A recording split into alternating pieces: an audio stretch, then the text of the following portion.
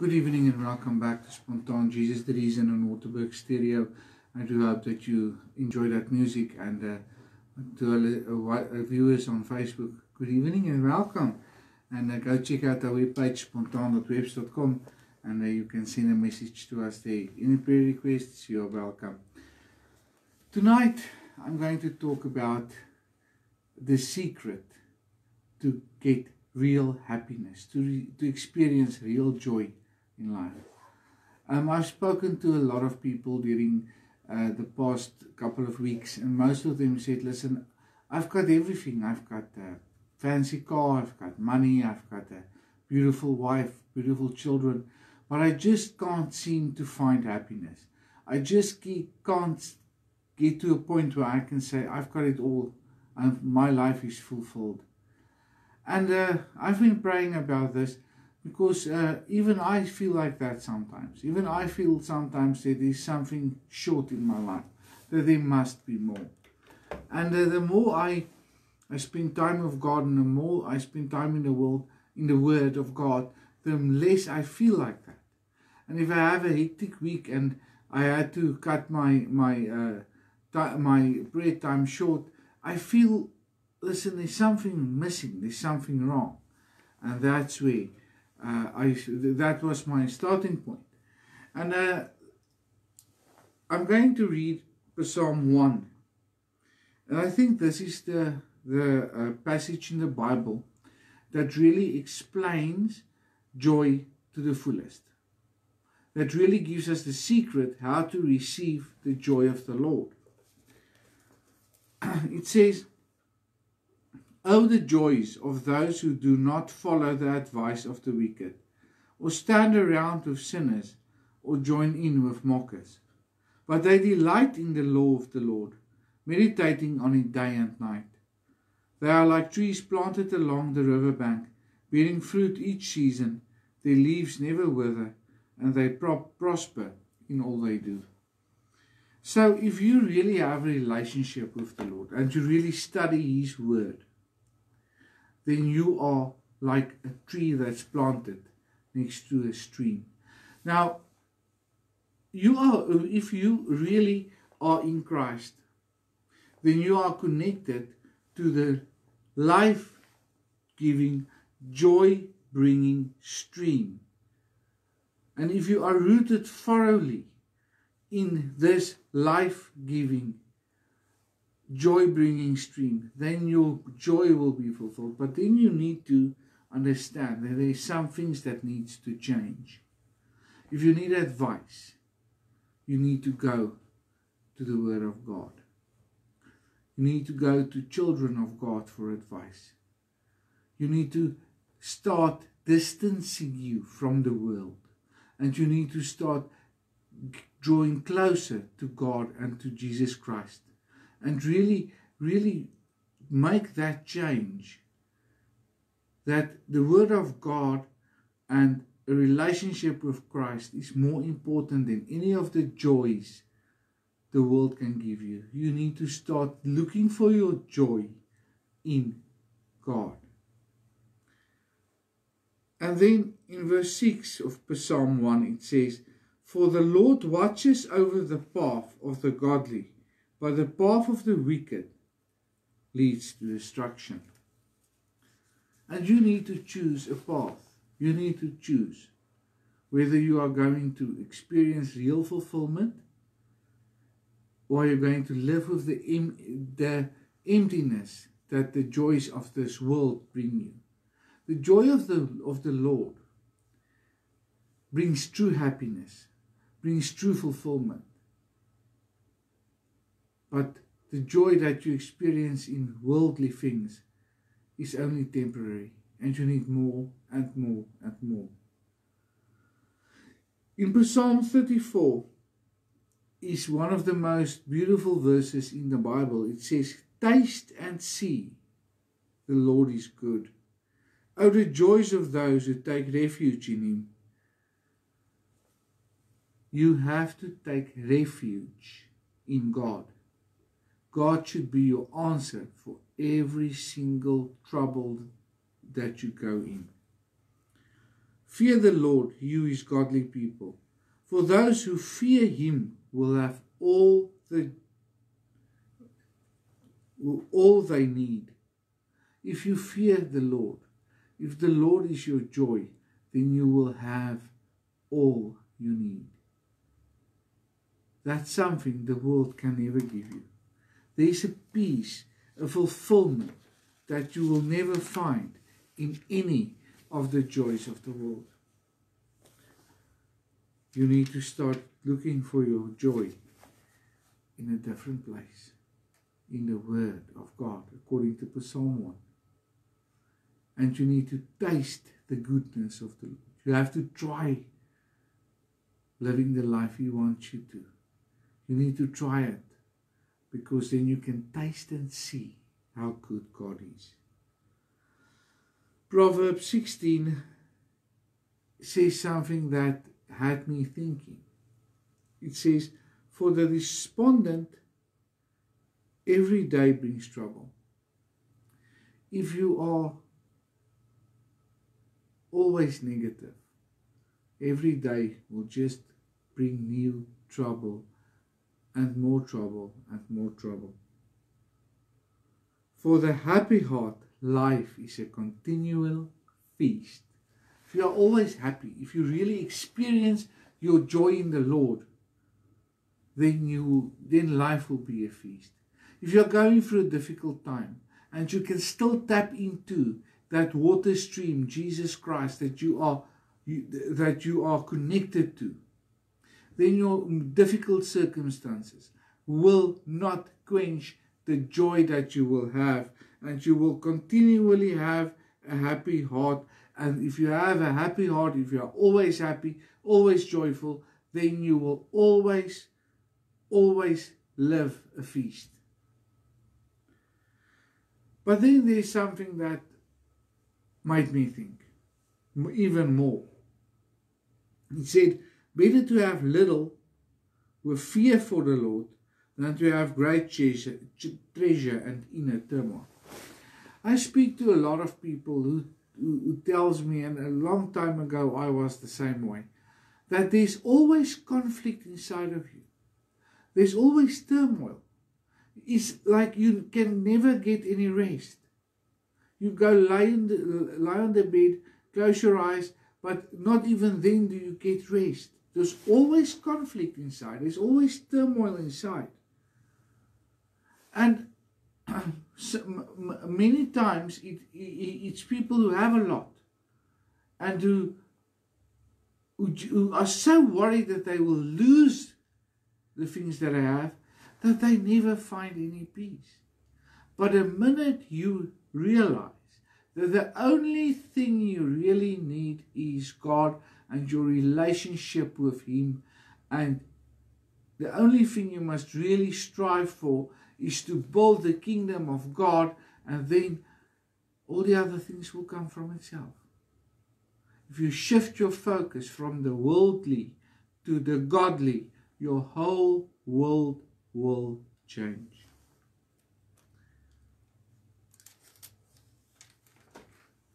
But we are trying to live by the laws of the world. The laws of the world measure success in how much you have in your bank account, how many bedrooms and bathrooms you have in your house, how grand and how new the car that you drive is. That's how the world measures success. And unfortunately, so does the church today. We need to start measuring success the way God measures success. And that is, are you living a fulfilled, blessed life? Or are you sitting empty in a house full of worldly riches? That's where you have to draw the line. God wants to bless our people. God don't want us to lack. But God wants to see that He is our first priority and wealth is our second priority, or third or fifth. In my case, I don't even think it's got a priority. As long as I have Jesus, I have all that I need. And that's the way He wants us to live. That's the way He wants us to experience joy. The world see a good job with a good salary as security. But so easily you can lose that. And I think it's been proven during this time of COVID-19. So easily it can be taken away from you. And if worldly things is your security and is taken away from you, you have nothing left. But if God is your security and your wealth is taken away, you have lost nothing. Because the most important thing is God.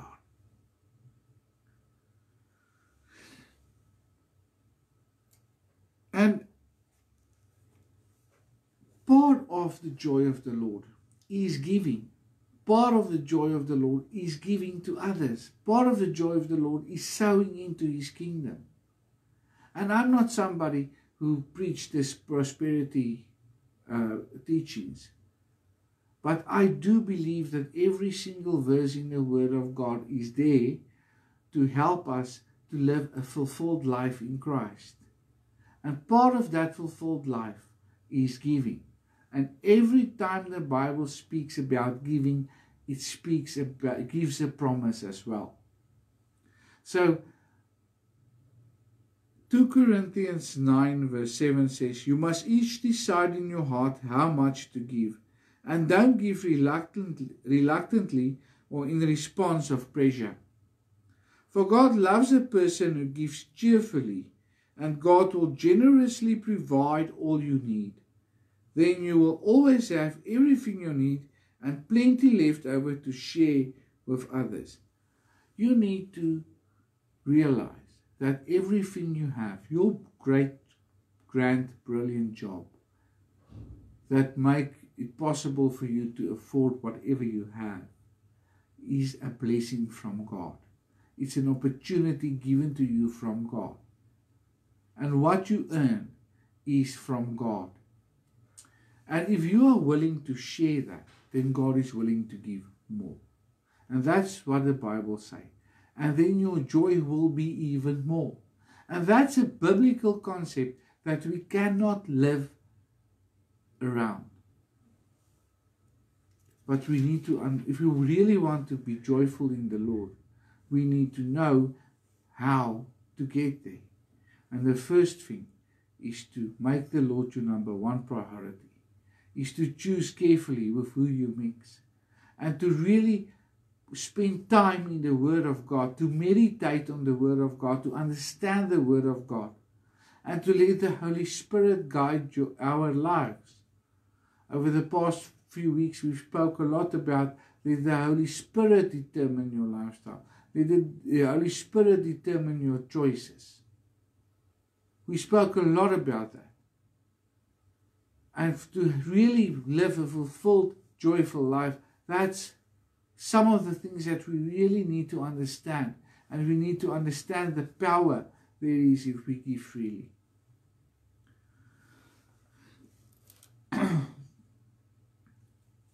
Okay, for a minute there, I've lost my way now, so let me just get to the next Bible verse. I want you to turn to 1 Peter from verse 5.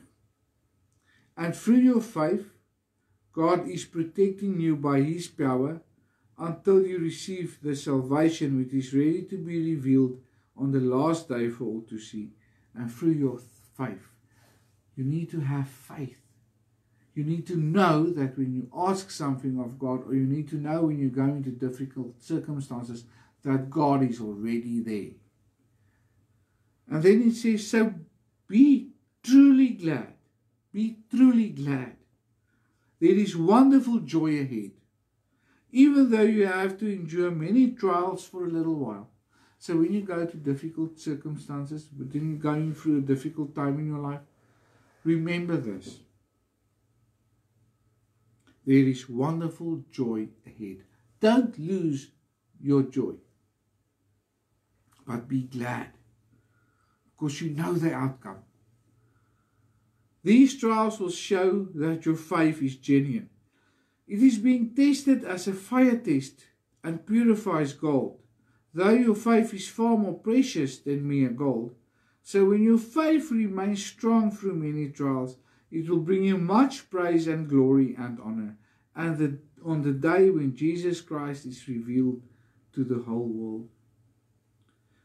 You love him even though you have never seen him. Though you do not see him now, you trust him, and you rejoice with glorious, inexpressible joy. So if you really trust in Jesus, even though you cannot see him, even though you cannot see what is happening, you will truly experience inexpressible joy if you are really trusting in God. If Jesus are really the reason why you get up in the morning. If you stay away from people that can bring you down. If you stay away from negative people, from people who are always moaning, and you are getting to a point where you are always cheerful, no matter what your circumstances is. You can really, and I'm going to read it again. You love him even though you have never seen him. Though you do not see him now, you trust him, and you rejoice with glorious, inexpressible joy. One of my favorite texts in the book of Acts is where Paul and Silas were in jail. They were beaten, their backs were bleeding, and they were thrown in a cell, chained in a cell.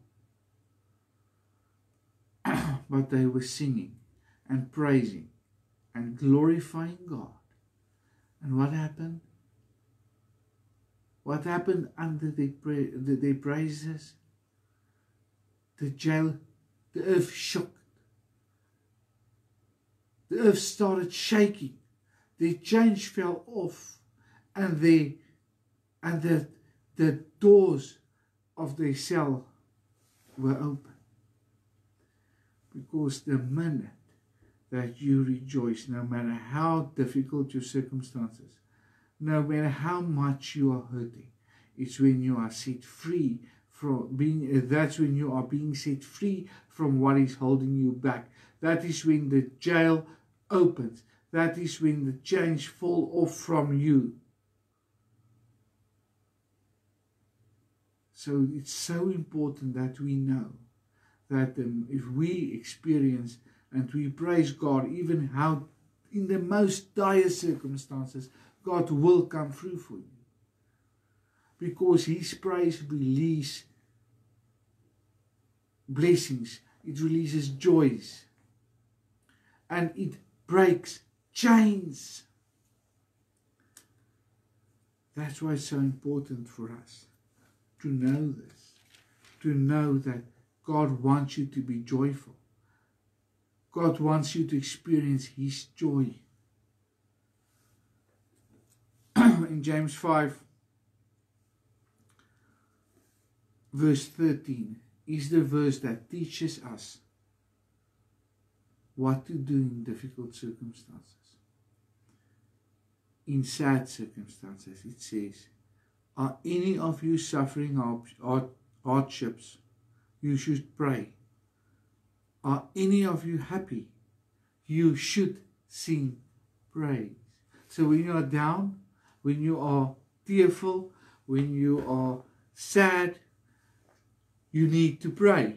And the minute you start experiencing joy again, and the minute you are getting your happiness back, you should praise him. You should praise him.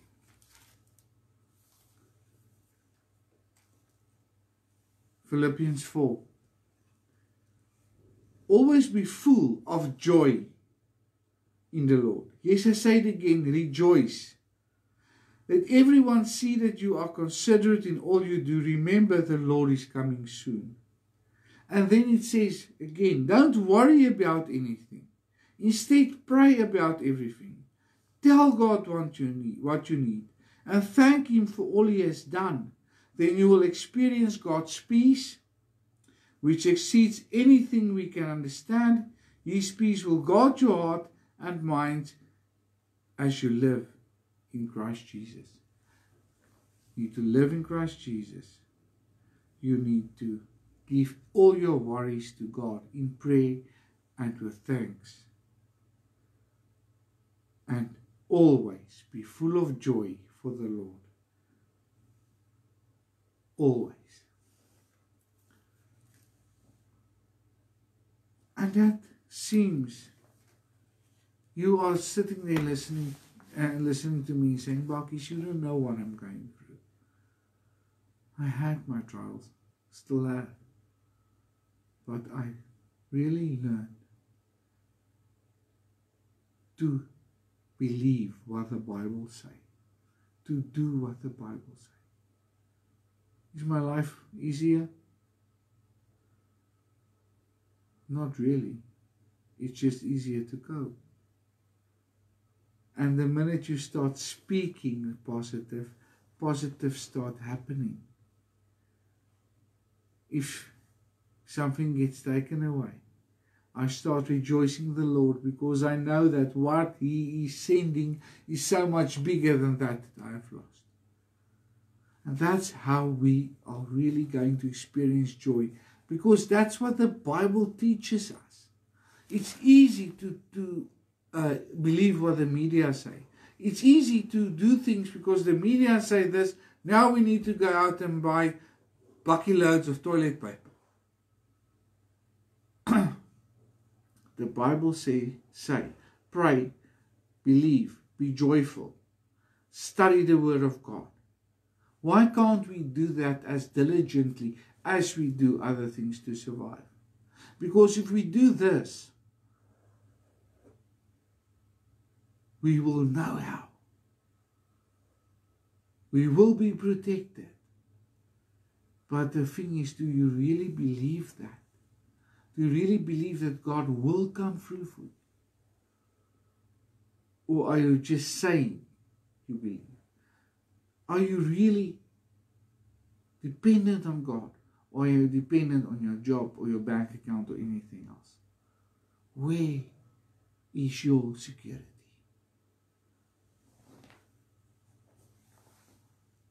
Jesus said in John 14 verse 1, don't let your hearts be troubled. Trust in God and trust also in me.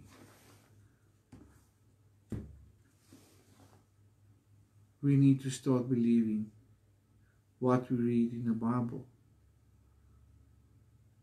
and start questioning the wisdom of the world and start questioning things the world deem important.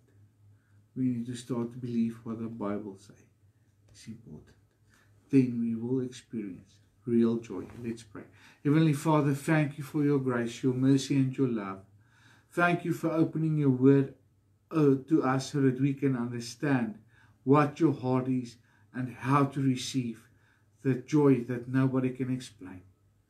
Father, be with us during this week.